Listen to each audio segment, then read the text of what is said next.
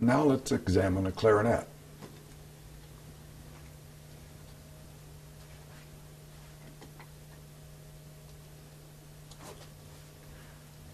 This is a standard composite or plastic clarinet which is suitable for beginner and intermediate players.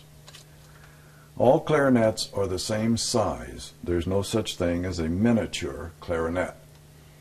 The instrument itself is played by controlling the openings with levers and your fingers and blowing into a mouthpiece that's fitted with a reed at this end.